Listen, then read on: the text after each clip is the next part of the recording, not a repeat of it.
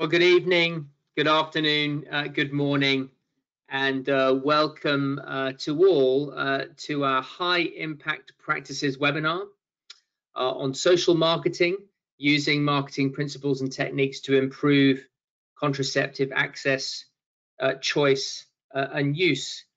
And this is presented by the High Impact Practices team in partnership with the IBP network.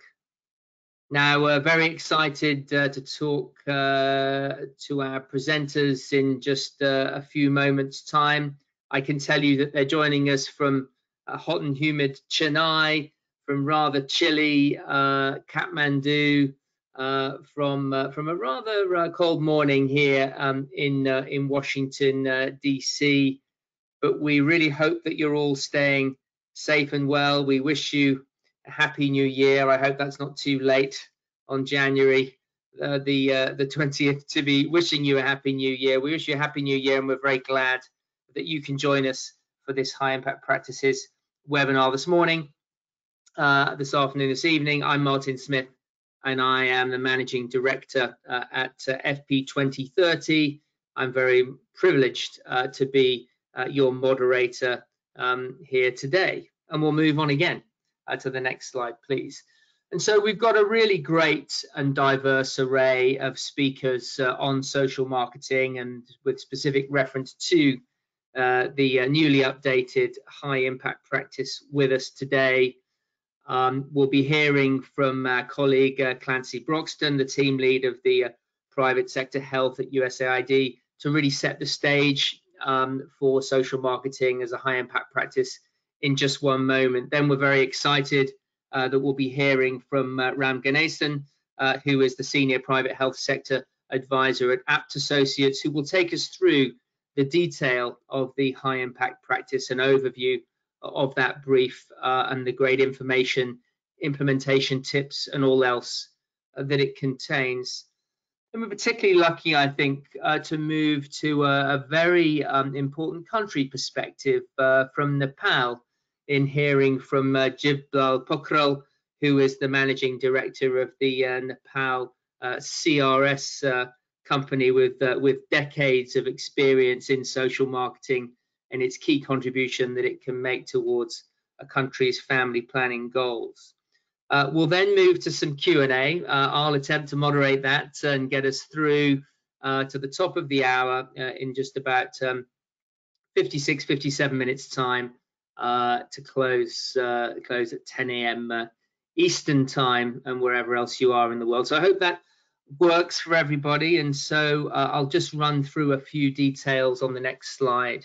This webinar is being recorded. As you know, you can submit your questions anytime. You'll be able to see on the right-hand navigation where you can submit questions. I'll be looking at those closely as we go through the session, and I'll be directing those in our Q&A session to the relevant person or people. Please do make a note to visit the High Impact Practices website at your leisure after this meeting, and the presentation itself in PDF form, as well as other handouts, including the brief itself, can be found in the handouts tab, again in that right-hand navigation. And we'll shift on again to the next slide. So what are the HIPs? What are the high impact practices? Well, in short, they're evidence-based family planning practices. They've been vetted by experts against specific criteria. There is a high impact practices technical advisory group that scrutinizes these HIPs in great detail before they can move through to be fully published. And they're set out in a document and an easy to use format. There's a whole set of references where you can see where all the evidence is coming from.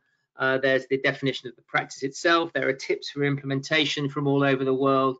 There's a great deal to get into in that HIPS document. We look forward to that session with Ram in just a few minutes' time on the HIP itself. And we'll move on again. So just to remind us all of the categories of high impact practices. So these three primary categories that capture very important and distinct aspects of practices within family planning: the enabling environment, a set of briefs that deal with the systemic barriers that need to be addressed that may affect an individual's ability to access family planning information and services. Then that service delivery to improve the availability, accessibility, acceptability and quality of family planning services. And our social marketing high impact practice that we're speaking about today is within this service delivery category. We have a third category of social and behavior change. This is a burgeoning, relatively new category set up over the last 3 or 4 years in terms of the knowledge behaviors and so forth that are associated with family planning uptake. And then we have a number of enhancements, HIP enhancements, that are used in conjunction with those briefs, with those HIPs, to maximize the impact of HIP implementation. And those enhancements, particularly interesting, one around adolescent service that obviously then works in conjunction with several of the other HIPs and is interesting and important in the context of our social marketing high impact practice for sure. We'll move on to the next slide again. This sets out the full array of the high impact practices. There are currently 8 service delivery briefs, 6 covering the enabling environment, 3 covering social and behavior change communication.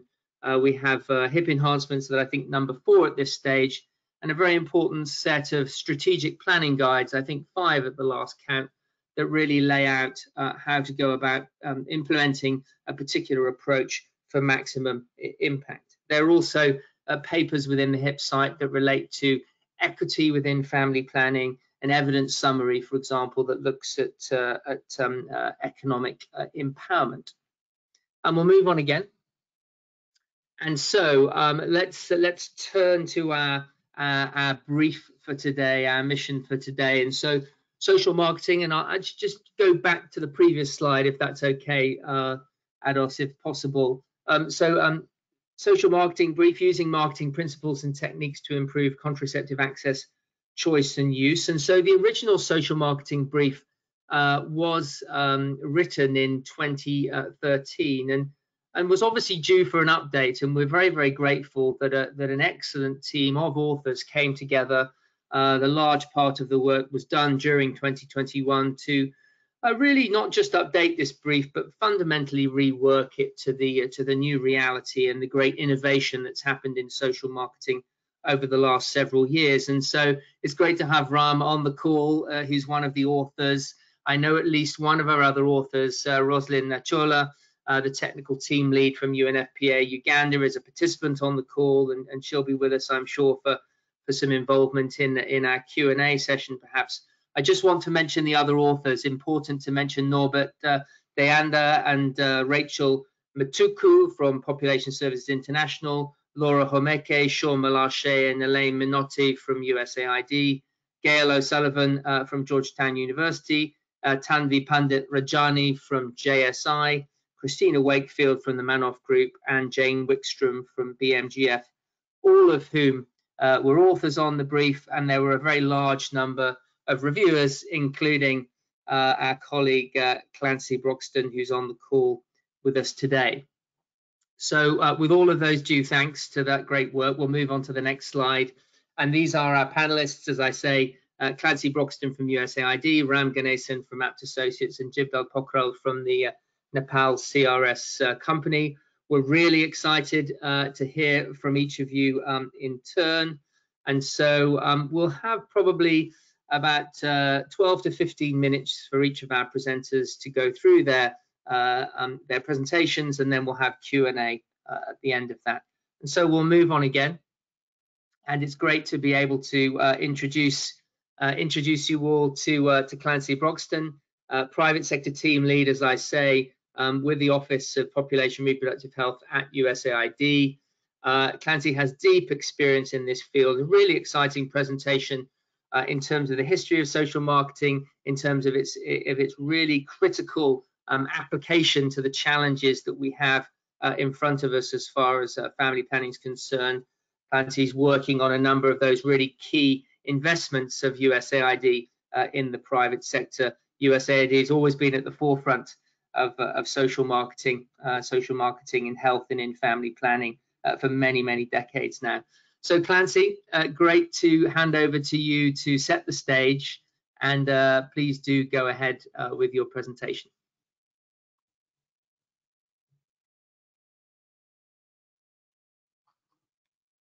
Over to you, Clancy. Can you hear me okay?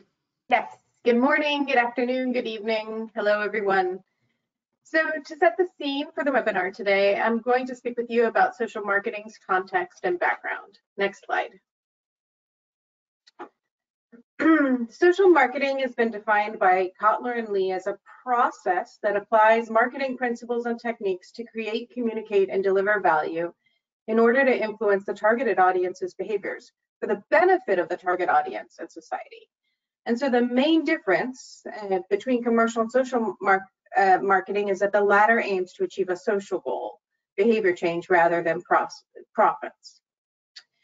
Social marketing is based on the marketing mix, or the 4 Ps, and I think we'll be hearing about that later as well. But the 4 Ps states that to maximize sales, the marketing mix helps make the right product available in the right place at the right price. In this case, the 4 Ps refer to product, meaning a family planning good or service offered to a specific market segment or priority group.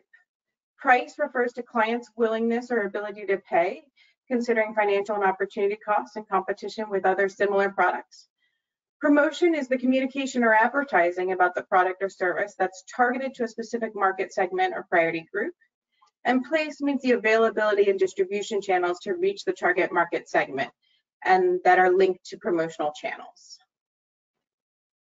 Next slide. So the history of social marketing is traced back to 1951 when G.D. Wibe first raised the question as to why you can't sell brotherhood and rational thinking like you can sell soap. Wibe examined 4 social campaigns and concluded that social campaigns that assumed a market-like approach were more effective than those that did not take a market-like or product sales approach. So campaigns that were purely social in nature without a market-like approach were considered less effective by Wibe. Then during the 1960s, internationally, the WHO and the World Bank started to experiment with using marketing efforts to achieve social goals. And that's a picture there of an early social marketing program from the World Bank. Next slide. Social marketing began as a formal discipline in 1971 when marketing experts Philip Kotler and Gerald Zaltman published Social Marketing, an approach to planned social change in the Journal of Marketing. In this important publication, Coulter and Zaltman defined social marketing as the application of principles and tools of marketing to achieve socially desirable goals. Next slide. In 1985, Richard Manoff published a seminal book called Social Marketing, A New Imperative for Public Health. This book provided a thorough overview of social marketing and illustrated the practice with case studies. Building upon that work, next slide. In 1988, social marketing was introduced to the public health community during a WHO symposium. That symposium was later followed by a WHO brief by Marie Birkinshaw that details the 4 Ps and talks about social marketing as a practice. That was entitled Social Marketing for Health. And it was used broadly to build social marketing programs around the world. In 1994, the Social Marketing Quarterly academic journal was launched. Next slide. International aid donors began funding large-scale social marketing and large-scale social marketing efforts beginning in the 1980s and 1990s. In particular, USAID funded the SOMARC project, which stands for Social Marketing for Change. DFID started funding social marketing in 1991, which developed into at least 30 DFID-funded social marketing programs by 2008. In 2008, the first World Social Marketing Conference took place in England, and that was followed by World Social Marketing Conferences and continent-specific social marketing conferences at regular intervals since that time. Next slide. As noted in the last slide, USAID and other donors have supported social marketing for decades. During that time, social marketing has extended the availability and use of family planning into communities by utilizing both traditional and non-traditional private sector outlets, such as pharmacies, shops, beauty parlors, and community health workers. Generally speaking, through social marketing, we are looking to pair a desirable behavior with a product and to focus on the market segments that can pay something for family planning, but that still require a subsidy. In some cases, the subsidy is directed at demand-side campaigns and marketing, but the product has no subsidy and is distributed either by a social marketing organization or through regular commercial distribution. In other cases, both the product and related services and the demand-side promotions are subsidized. Many USAID missions support local social marketing organizations, which is a great strategy for ensuring family planning provision into the future. It takes time to build these social marketing organizations, not only their technical capability, but their organizational sustainability. In countries where we've done this successfully, particularly in Latin America, the Middle East, and in some cases in Asia, USAID has provided long-term support. In many cases, social marketing relies on a network of linked outlets, and it's often associated with drug shops and pharmacies programming for family planning. In general, it's important to position social marketing products so that they occupy a specific market segment, appeal to a specific priority population, and generally do not compete with either commercial or free products. Next slide. This slide shows the S-curve, which has been used to analyze family planning market growth and changes in family planning utilization over time. On the left-hand side of the slide, there are countries that have a low MCPR prevalence and slow growth in family planning usage. These countries have an MCPR less than 15. At stage 2 of the S-curve, there is a period where rapid growth can occur, where there is some demand that has been built. In this stage, the MCPR ranges from 15 to 54% as MCPR increases rapidly. At stage 3 of the S-curve, there is a high MCPR and growth in family planning use is leveling off. Next slide. This slide shows how the S-curve relates to social marketing programming and how social marketing can play a role at different points in the S-curve. In stage 1 of the S-curve, there is a focus on building demand. In this stage, social marketing is a key driver of increasing contraceptive use by tapping into latent demand.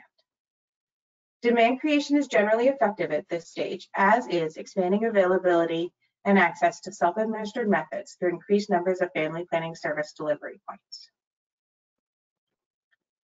During stage 2 of the S-curve, there is a focus on consolidating demand and expanding supply and financing. During this time, there are continued demand creation investments. There's also a focus on increasing access points, either public or private. Investments are often made in social franchising and engagement of private providers, including incorporating free or subsidized commodities, as well as investments in expanding public provision. And during this stage, the importance of social marketing declines over time slightly as supply begins to meet demand. During stage 3 of the S-curve, there's a focus on affordability and sustainability.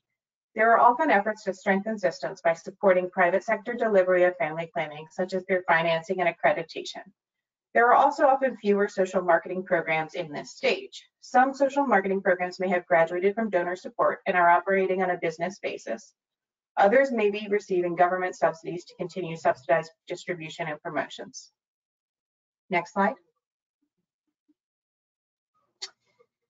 So this slide discusses settings where social marketing has proved particularly useful. For example, in fragile settings. It's varied as Afghanistan, Haiti, and Cambodia. Social marketing has proved to be a useful way to reach people who don't have access to a formal public health system. Social marketing products, particularly short-acting methods, can be delivered through drug shops, pharmacies, and even convenience stores, so that women can access family planning even while being unable to access formal healthcare through clinics and hospitals. Where public health systems have not expanded to rural areas or areas in conflict, private socially marketed outlets can deliver family planning at a reasonable cost to women. Another example is countries where there's very little demand for family planning. In these cases, there's often a need to integrate intensive demand creation efforts with supply side efforts. Social marketing is able to do so by promoting branded products that not only create demand, but that also indicate where a user might find access to supply. By integrating branded social and behavior change interventions with the supply side delivery of branded products and services, social marketing brings together supply and demand in the user's mind and helps them to easily locate products and services. In countries where there is an existing fast-moving consumer goods supply chain infrastructure, social marketing can work with existing wholesalers and distributors to distribute such short-acting methods quickly and efficiently. This allows social marketing to quickly fill gaps in supply, while the public health sector and the social marketing platform build longer-term capacity and the ability to deliver more long-acting methods. In many countries, social marketing platforms have leveraged the social marketing of products across a basket of health goods to include multiple health areas, not just family planning. Socially marketed products in other health areas include mosquito nets, oral rehydration solution, clean water kits, vitamins and iodized salt, among others. This allows the cost of socially marketed products to go down as the infrastructure that is created for social marketing distribution and promotion is used to achieve the aims of multiple health areas. Finally, because many social marketing organizations have experience introducing new products into their social marketing platform, social marketing is a useful practice for introducing new family planning products into the method mix. For example, several years ago in Madagascar, Nigeria, and Zambia, PSI carried out a pilot study to introduce the hormonal intrauterine device and to measure user satisfaction and continuation rates. Finally, I'd like to give an example of a country, Cambodia, where the social marketing program has incorporated these different aspects on this slide. Beginning in the late 1990s, the government worked to rebuild and capacitize public health services that had been limited during many years of conflict. Social marketing was one tool employed by the government and international donors to develop health services. As an international social marketing organization, PSI began to work in Cambodia and develop #1 condoms to address HIV in the country. Over time, PSI Cambodia added to this product portfolio, including several family planning commodities such as oral contraceptives and injectable contraceptives. As PSI Cambodia expanded its service delivery platform, the Sun Quality Health Network, it added long-acting contraceptives to the product mix. The social marketing and social franchising platforms complement the development of government public health services that also expanded family planning access. Over time, the family planning services in Cambodia matured and the country moved up the S-curve. Between 2000 and 2014, the MCPR among married women in Cambodia increased from 18.8% to 38.8%. Throughout this period, Cambodia used the marketing mix or 4 Ps to guide its programming and its social marketing platform. The product was developed by understanding the method mix and which methods could have the greatest impact within the program. Product packaging was added to make contraceptives more attractive. Price was considered in making products both affordable and attractive to users. Place was evaluated in terms of which types of outlets and service delivery platforms would carry which family planning methods. Outlet availability within specific geographic areas was analyzed and expanded. Promotion was considered in the development of SPC campaigns to increase family planning uptake among women who desired to limit or space their fertility. By combining the 4 Ps, social marketing in Cambodia was able to increase contraceptive access and availability, as well as demand for contraception. Next slide. On this last slide, I'll just note that there are a number of myths and misconceptions that people have heard about regarding social marketing. One is that social marketing products are always subsidized. In fact, there are independent social marketing organizations that operate without subsidies. In general, social marketing products are more likely to be subsidized when there's a product pricing that is relatively low and that needs to reach a large number of people quickly. Another myth is that social marketing is primarily a supply-based intervention. In fact, many social marketing campaigns have been purely social and behavior change campaigns focused on demand creation. A third myth is that because social marketing requires subsidized commodities, the practice is not sustainable. While subsidized commodities might be used to seed the market, the practice can become sustainable over time, even when commodities are initially subsidized. A fourth misconception that is heard frequently is that only social marketing NGOs, or SMOs, can carry out social marketing programs. In fact, social marketing is a practice that can be carried out by a variety of organizations if they have the right tools and know how to apply the 4 Ps of social marketing. Finally, it's a common myth that USAID or another donor, such as UNFPA, must always finance subsidized commodities or product procurement in order to implement social marketing. In practice, many SMOs have developed sustainable product procurement processes that do not always require subsidized commodities. Next slide. And these are some references, and I'll just say thank you and pass it back to Martin. Thank you very much, everyone. Thanks so much, Clancy, really setting the stage superbly there. Great applicability of social marketing in a wide array of settings was one key takeaway. Your demonstration of the S-curve, whether we're talking about relatively lower levels of MCPR or those countries that are at mature stage, social marketing has a key role to play. And then that, I think that great continuum you took us through from countries that are in a fragile setting, the role of social marketing in those settings, all the way through to countries that have a very well developed FMCG sector and points in between. So great to have that stage set, Clancy, and really looking forward to you being with us for those questions. And do start putting them down, colleagues, on the right-hand side of your screen. I'll be looking at those as now we turn next to introduce Ram Ganesan.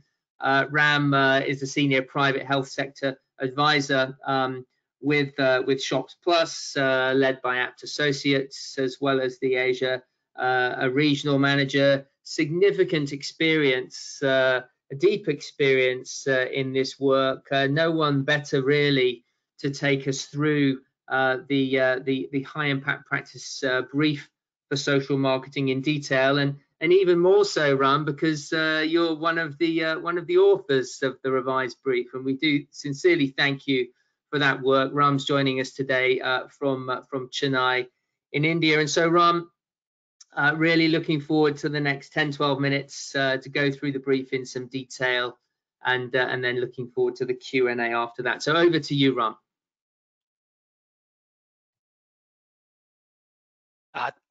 Thanks, Martin. Thank you. And hello, everyone. Good morning, good afternoon, good evening.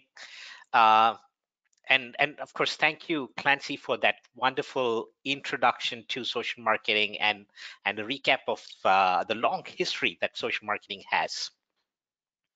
Like Martin mentioned, this brief is collective work of many people from various organizations, and they contributed through writing, through sharing evidence and examples, in reviewing and editing, in a number of different ways.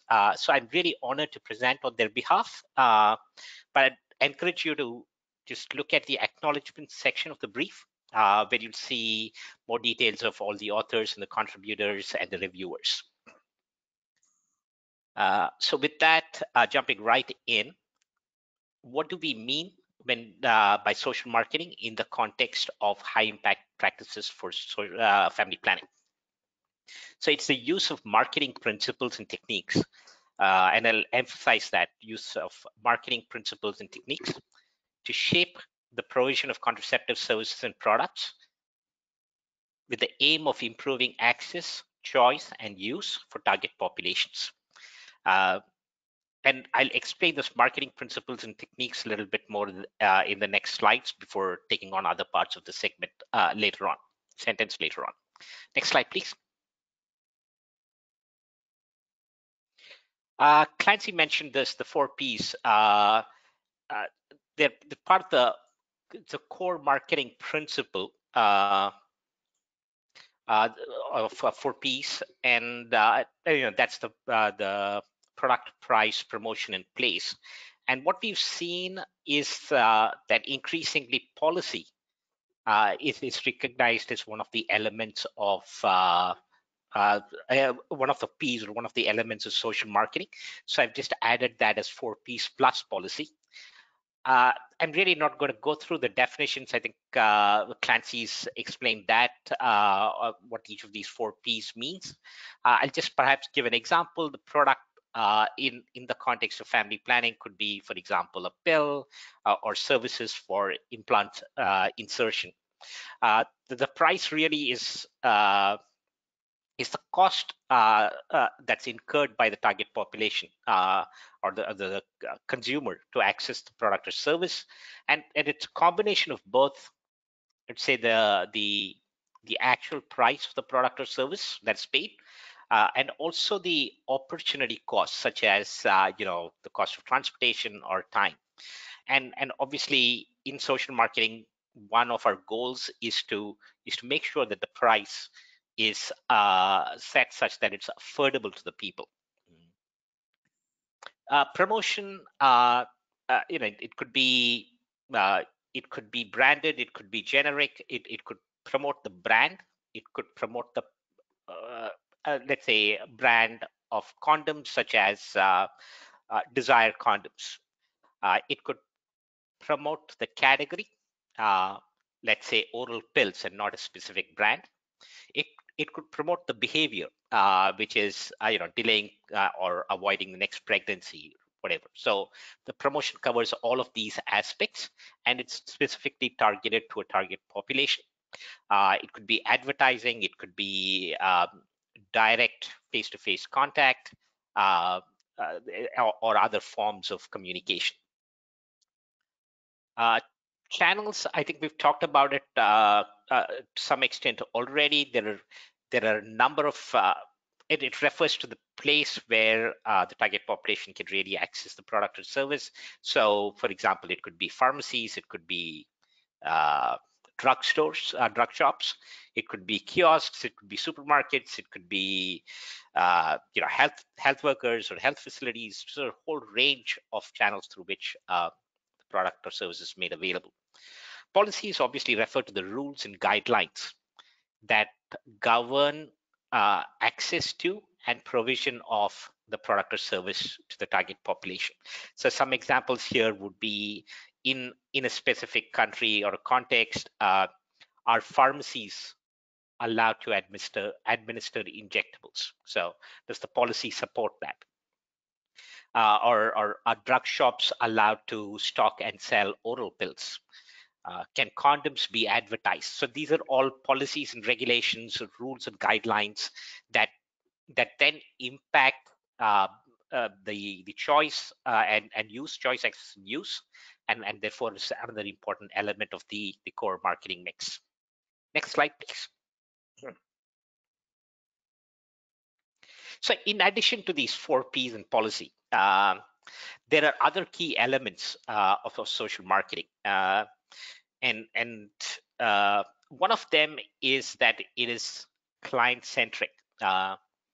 Social marketing programs are attuned to meeting the client's needs, their aspirations, and their preferences. And I'll explain what I mean by that. A need here could be, for example, delaying the next pregnancy. An aspiration could be, I want to be, or I see myself as a responsible person, or I see myself as a ambitious and successful person, or I see myself as outgoing and enjoying life. So that's my aspiration. And then the preferences could relate to when, how, and from whom the target population prefers to access these information products or services, right? So it's social marketing is client centric in the sense that it really is attuned to uh, the population's needs, aspirations, and preferences. And obviously, the entire population doesn't have the same need, aspiration, and preference. So that's why we end up segmenting the population, or you have different market segments and you have multiple products. To think the key thing to remember is that social marketing, the bottom line for social marketing is really behavior change. It's not just about increasing knowledge or changing attitudes. It's about increasing and sustaining use. So that is the bottom line, and that's something that we need to keep central in our minds when we're doing social marketing. Uh, I'd say social marketing in the right context and with right approaches, of course, can be a bridge to developing commercial markets for family planning products. So social marketing programs obviously help grow the market, and when the market for a particular product or service grows, becomes larger, there are more users, um, then the commercial sector finds it more attractive to enter that market because there's greater revenue and profitability potential. Social marketing also plays another important role in the sense that it increases the acceptance of family planning uh, among the target population and also among the distribution channels, for example, the retail outlets. So in that sense, it paves the way for the commercial market, sort of laying the groundwork to then help commercial marketers then enter if they find it interesting and feasible. And I do want to say that governments play a critical role in social marketing. So I think Clancy mentioned this: governments can finance social marketing and can and do finance social marketing to sustain or continue social marketing. Uh, Governments have an important role in making sure that there are supportive policies and regulations. That's the relates to the policy P, so that social marketing can expand access and use. And finally, governments have an important role as sort of a stewardship function, coordinating the efforts of the public, the social marketing, and the commercial sectors, so that each of these actors are well coordinated and serve the target audience they intend to serve, so that there is a minimum of overlap and a maximum of synergies. Next slide, please. Okay, so what barriers can social marketing help address? So where the barrier to family planning uptake is low demand for contraception, I'll start with that. So social marketing programs, and I think again Clancy mentioned this, they can increase demand both by changing individuals' knowledge and attitudes, as well as by addressing social norms through a combination of promotion and SBC campaigns. So social marketing programs, and particularly so in the first stage of the S curve, but also in the second, have been effective in increasing demand for or addressing this barrier of low demand for contraception. So it can also address the barrier where access to high quality and affordable contraceptives is a barrier. So in many countries, social marketing programs, they distribute a range of low-cost, high-quality contraceptives, and they do that through a wide network of these distribution channels, right? Pharmacies, shops, and other service delivery points. And by leveraging this extensive private sector retail that we see in many countries, social marketing programs are able to sort of quickly and rapidly increase access. So that's one of the key strengths of social marketing. And typically, social marketing programs may have, say, multiple brands of a product. So, say, oral pills as a product, and a social marketing program may have 2 or 3 brands of pills, so that it is able to meet the specific needs and aspirations and preferences of different segments of the population who want pills. So they may even have multiple brands. Another gap that social marketing can address is when there are gaps in sort of public sector provision, either availability or choice in terms of the public sector provision.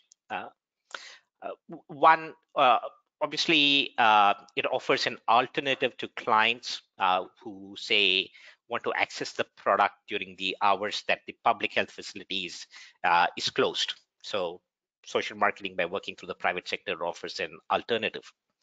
It also offers an alternative when the public sector supplies are inconsistent, and such as the case of progesterone leaf pills in Afghanistan. And importantly, social marketing programs have helped increase contraceptive choices that are available in a country. The standard days method comes to mind. I think in many countries, the standard days method is typically available through social marketing. Social marketing of injectable contraceptives in India and hormonal IUDs in Madagascar are two other specific examples, where the social marketing programs not only demonstrated first that these methods are acceptable to the population, they're being utilized, the use is growing or going up, but and this demonstration then led to their eventual inclusion into the public sector programs in these countries. So that's another great barrier that or challenge that the social marketing programs can access. So when specific segments of a particular of a population face barriers to access, then social marketing can be particularly helpful. For example, certain population segments may choose to obtain contraception from the private sector. Take youth, for example. Youth may prefer private sector because they tend to offer more anonymity and convenience. So for these certain population segments, social marketing, particularly and more generally private sector provision, can help address those barriers. And I'd say lastly, when you're finding that in the private sector, the range of contraceptives available is limited, it's not the full range, it's not wide, then social marketing can be a particularly good strategy. We see this more often these days in the case of IUDs, implants, and injectable contraceptives, but that doesn't. It also applies to other methods. And sorry, could you go back to the previous slide, please?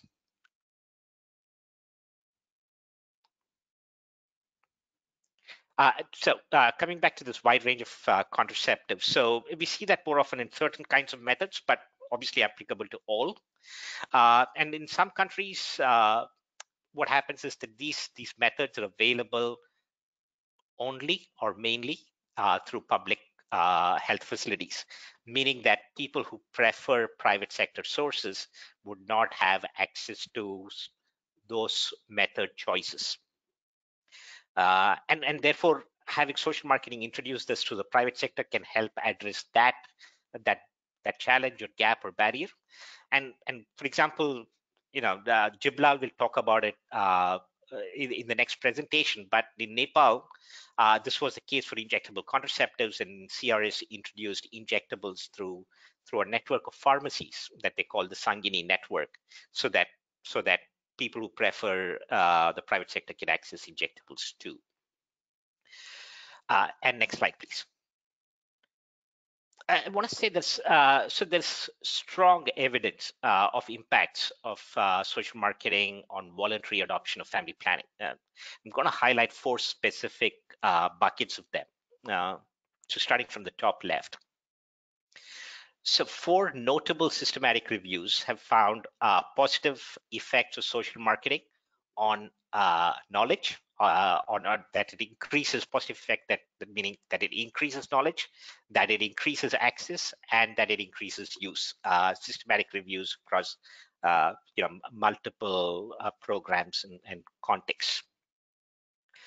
The second bit of evidence that I really want to highlight is that social marketing seems to particularly serve users of short-acting contraceptives, and this really comes from DHS. So data from the DHS shows us that in many countries where social marketing programs are there, more than 70% of oral pill users rely on a social marketed brand, and more than 60% of condom users rely on a social marketed brand among all users of these methods in the country. Social marketing, so moving now to the top right, there's clear evidence that it reaches priority populations effectively, and talking particularly in terms of the evidence, there's clear evidence particularly about social marketing's effects on reaching rural populations and youth. And to the lower right, there's evidence that social marketing contributes to building a healthy market. And for example, there's evidence that social marketing has sustained the increases in contraceptive use even after the donor funding has ended. So there's evidence to that from many countries. So this is sort of the main bodies of evidence. Each of these, there are multiple data points, rigorous studies, and sort of peer-reviewed, so strong evidence to support that it can not just increase knowledge and access, but it can also increase use. Does particularly well in short-acting contraceptives, effectively reaches priority populations, and helps build a healthy market. Next slide, please. And Ram, we're just about at time, so I think this is your last slide. Is that right? I'll go through this quickly. Maybe I have this and one more. I won't go through the details of this. The social marketing brief has this theory of change, which essentially brings together all of these points that I just talked about. So what are the barriers it can address? What is the high impact practice? What happens? What are the benefits and impacts? So I found this a very nice summary and visual representation. So I wanted to highlight that. It's a good way to put together everything in one place. And next slide, please. There's a lot more of rich detail in the brief, so I'd really encourage you to go through the brief. And in that, you'll find tools and resources, you'll find implementation tips, you'll find priority research questions, etc., etc. So, so I'd encourage you to go through that. And Great. With that, thank you. Ram, thanks so much. Fantastic exposition of the key facets of the high impact practices social marketing brief. Key emphasis on policy as a fifth P, the stewardship and the key regulatory role, the role that government has in social marketing, the importance of social marketing as a bridge to the developing of the commercial market, and the key role that social marketing can play in increasing choice in contraceptive options. And so with that, I'm great to be introducing Jiblal Pokhrel, the managing director of the Nepal CRS company. Welcome, Jiblal. Really excited to hear your views. CRS, a pioneer in social marketing in Nepal, as you can see, over many decades, I think since 1978, and a really key player in the private sector market in Nepal. So over to you, Jiblal. Really looking forward to hearing your thoughts in follow up to Clancy and Ram. Thank you, Martin, and thank you, Ram, for such a detailed presentation on the principles of social marketing and how the 4 Ps are utilized in the sort of social marketing. And much of my presentation that I will be giving today will hopefully we'll be able to highlight these 4 principles, how they are actually used in the social marketing, the real examples, and how Nepal CRS company has utilized this to achieve or be a pioneer in social marketing in Nepal. To start with, just to give you a brief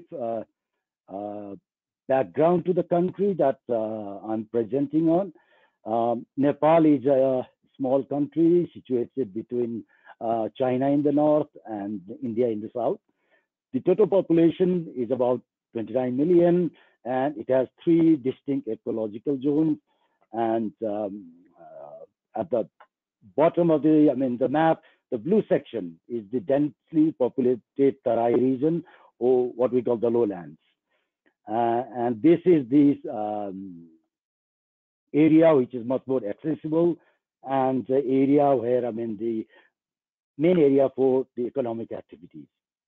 And the other 2, the greenish and the reddish sections, are the hills and the mountains, which are sparsely populated and present themselves to be very challenging for the making the contraceptives accessible and available. And most of the population, or more than just over half of the population of the country, resides in the lowlands in the blue band. And on the Nepal has about 1,190 GNI per capita. And in terms of the family planning, the modern contraceptive prevalence rate increased from around 3% in 1976 to right now it's about 43% in 2016. That was the national survey.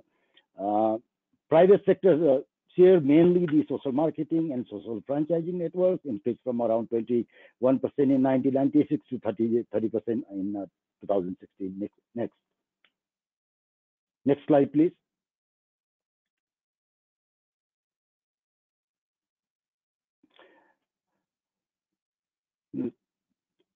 Nepal CRS company, what you call a social marketing organization in Nepal, was started in 1978 and transitioned and institutionalized as a not-for-profit company in 1983.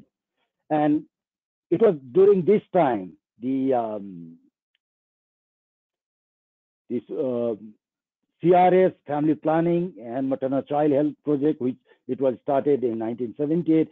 It was institutionalized as a company, and during this process,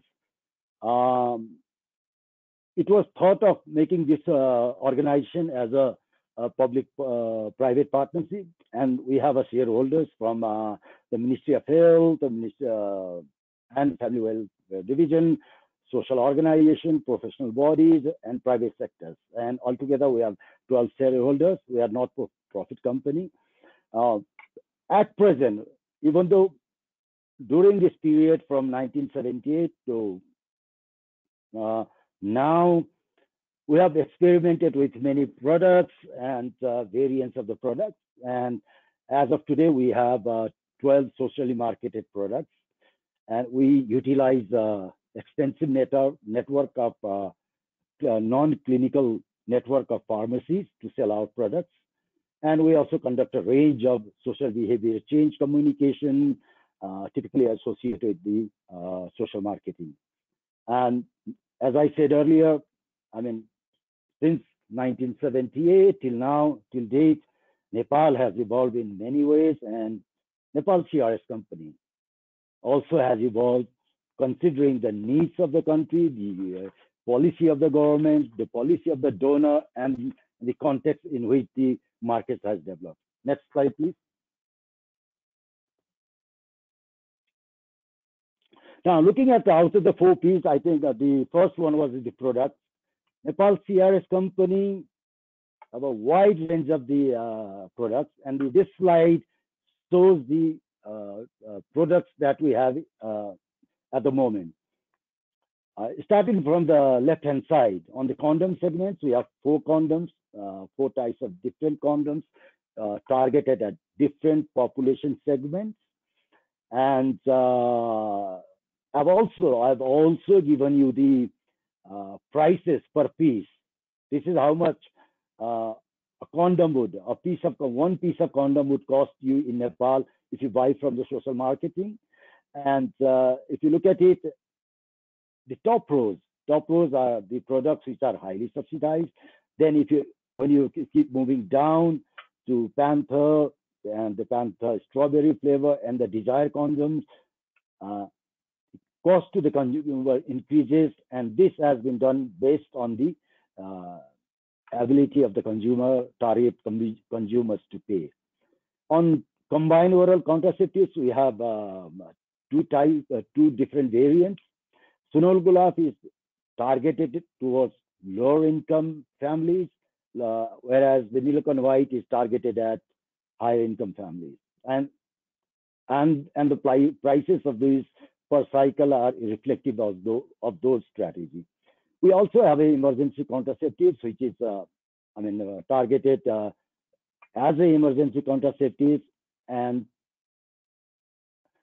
we have injectables, again heavily subsidized in terms of the cost of the product to the cost of the product, how much it costs us to buy the product, and how much the consumers have to pay to obtain that product.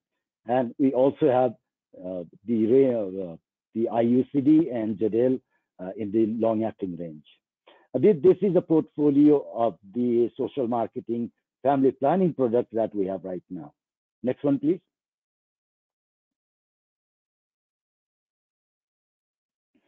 And apart from the family planning product, like it was mentioned earlier, that many social marketing organizations also sell other value-added products for other specific health outcomes. And we also have the maternal child health, under maternal child health, the oral rehydration salts, and under HIV, STI prevention, we have the cure, bottom of the slide. And we also have products under menstrual hygiene management, which we recently launched in October 2021. Next slide, please.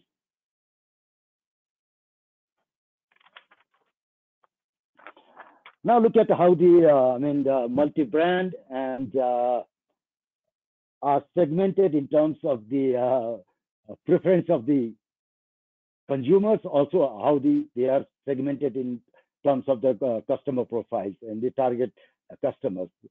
And I've just taken a case of the two oral contraceptive pills here. As I mentioned earlier, the Sunolo Glove is priced at rupees 30, that's about 25 cents per cycle. This is targeted towards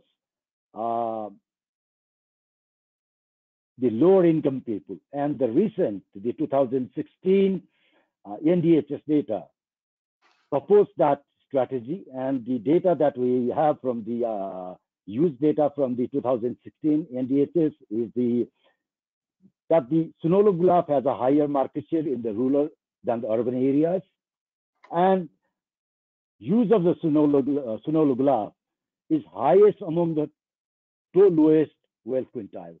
A perfect example of how the product was targeted and how it has actually been utilized. The next one, on the same condom, on the combined oral contraceptive pills, we have the other brand, Nilocan White, priced at 50 rupees. That's about 42 cents per cycle. And this product has been targeted towards the upper wealth quintiles, and the use also supports that this is being used by the upper wealth quintiles, upper two wealth quintiles, and the market share of this product is higher, twice that of in rural areas. So this is how the product was strategized, how the social marketing segments the market, segments the consumers, and the price and the distribution strategies are adopted. Next slide. Jiblal, we're gonna have to pause there because we have a wealth of questions that are coming in, and so I wonder where, and I'm concerned that we're a bit out of time and we need to answer a few of those questions. So I'm very sorry to stop you. Jiblal, is that okay? That's okay.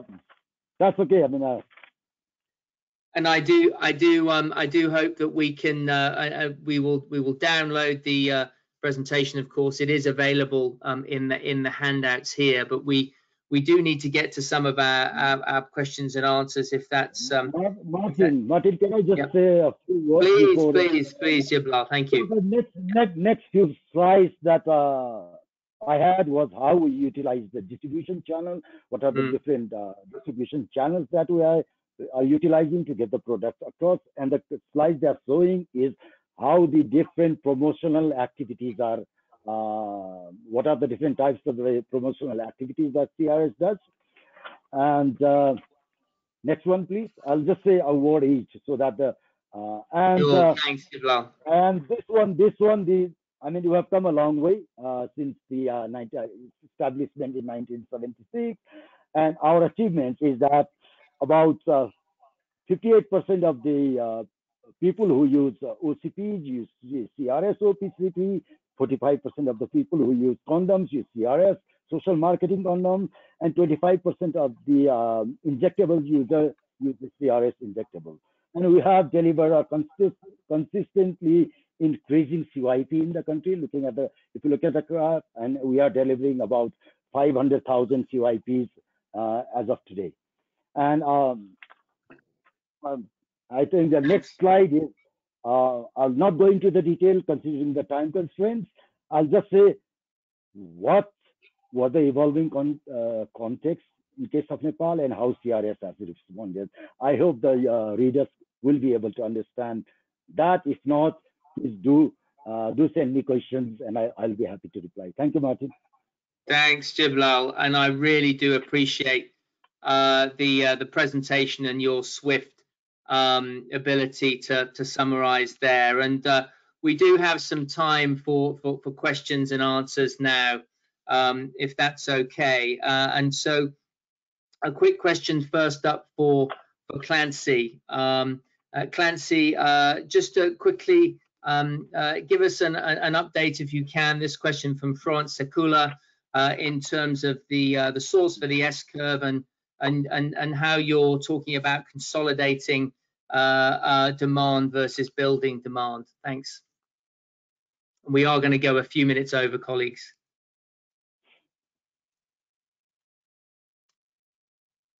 Are you there, Clancy?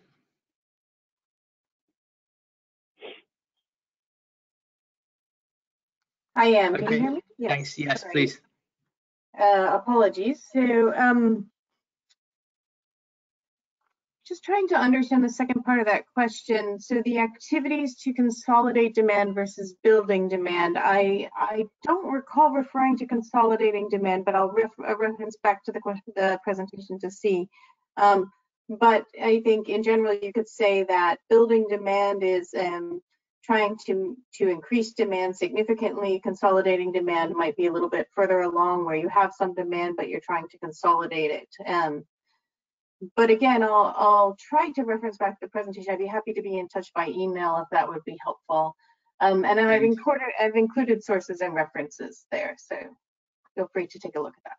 Thanks, Clancy. And quickly on to then a question from Renee in terms of how is demand and choice sort of secured for OCPs? Are we only talking about WHO pre-qualified in the social marketing arena? And then I'm going to come to you, Jiblal, with this question, if that's okay. How additional new and additional products considered for social marketing? For example, lower hormonal doses for OCPs, as Renee puts in a question. Jiblal, can I come to you with this question? Sure. Can you hear me? Yeah, perfectly. Thanks. Okay. I mean, much of how we introduce the product is what we think is there is a demand in the market, and our policies are also guided by the policies of the Nepal government, and based on the policies of Nepal government, we feel that if there is, in order to address that need, if there is a requirement of the new product, then we go and explore the possibility of the importing the new product. And as far as the if I understood correctly, if you're also asking me how the qualities are maintained, then I think we follow the sort of like international guidelines on the contraceptives. We do procure the contraceptives from WHO qualified producers, and we do a lot of like pre and post shipment inspection. Does that answer your question? Thanks, and Renee, we do hope you can follow up further with Jiblal on that question. We're just moving through. I know that we're 4 minutes over time, colleagues. Apologies for that. And Jiblal, thank you very much for that answer. Just a last question, I think, here, or two very quick fire questions, if we can. I'm going to come to you, Ram. how do we ensure a good balance in dialogue between those marketeers of RH supplies and a sort of an understanding of the side effects and how that can affect uptake of products? This is a question from Parajuli, I think, in the Q&A. Can I come to you for this question, Ram?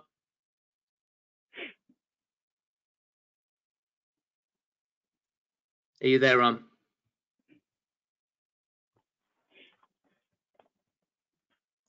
Can you hear me, Ram? So, Rajan, we're going to follow up on an answer to that question with you. I'm sorry that we haven't been able to get Ram back on the line.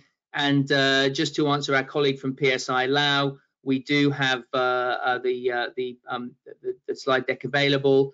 And I see a whole set of other questions that have come in that we will collect and we will make sure are answered. I see Aisha's question on DMPASC, on another question from Nepal in terms of LARCs that I will make sure that we put over to Jiblal, and also a question about social marketing in fragile settings that Clancy mentioned at the beginning. So we will collect all those questions and make sure they're answered. And colleagues, I'm greatly disappointed in many ways that we've run over time at 6 minutes. And Jiblal, my sincere apologies that we weren't able to get through your full presentation.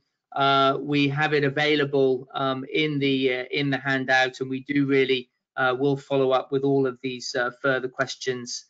So with that, sincere thanks to Jiblal, to Ram, to Clancy, to my colleague Ados May within the IBP network, and to all of the authors of the Social Marketing High Impact Practice. Please do visit the websites. Please do download the brief. Please do get out there and put it into action in the service of our broader family planning goals. And with that, thank you so much, everyone. We'll follow up, and a very good day to you. Thank you.